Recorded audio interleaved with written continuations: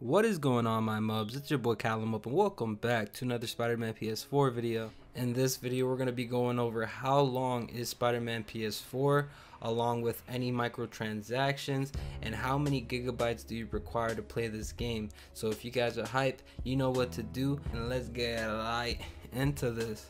All this information comes to you via Twitter, via James Stevenson, one of the creative directors, and he said there's no microtransactions. I'm pretty sure you've already known that, but the paid story DLC, which is The City Never Sleeps, is going to include new mission challenges and suits, and they could possibly come out with another story DLC if they wanted to.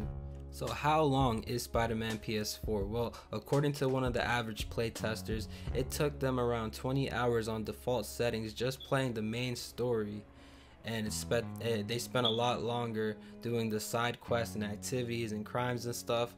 So it really varies on person to person how long you want to play this game for. If you want to play it fast, you could probably get it done in like 15, maybe 20 hours. And if you want to take your time and actually enjoy this game, it's going to obviously take you a lot longer. I personally believe this is a pretty good length for a Spider-Man game. We all know that Spider-Man games tend to be pretty short in story. Okay, so now how many gigabytes do you require to play this game?